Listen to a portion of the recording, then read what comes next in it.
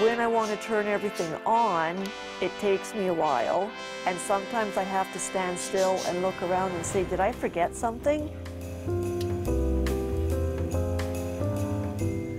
I'm Bre Tironese, and I absolutely love Christmas.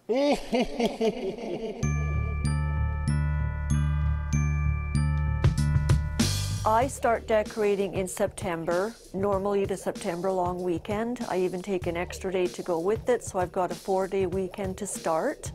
I love keeping it up as long as I possibly can, and I always say to myself, I live by myself, it's not bothering anyone, it's not in anyone's way. So you're lucky if I start taking it down in April. I think my obsession with Christmas goes back to my grandpa, who was obsessed with the decorating. That's my mother's dad. Went down to her, and from her it came down to me. It's the magic, the joy, even right down to the snow. Everything about Christmas I wish that it could last all year. It almost makes me sad that you do all this preparation and then the day comes and the day goes. January's cold and dark and bleak, and I love coming home after work and just turning everything on. It just uplifts my soul.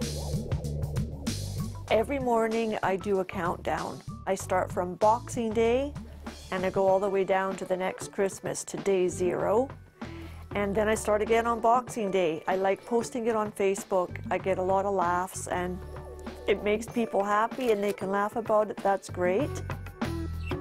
My favorite things, number 1 is the village. I love putting that together, and I try to change it up every year.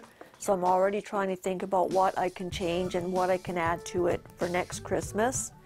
Another highlight is my tree. I also do a Christmas movie countdown.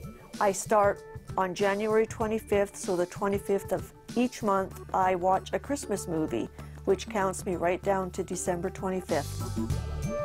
Even if you don't keep anything of Christmas up all year, just try to keep the spirit and the magic of Christmas alive throughout the year. Some people think I'm crazy. Some people just love it, but some people say they could never do it themselves, but they enjoy coming to see what I've done. I get a lot of, "You're nuts."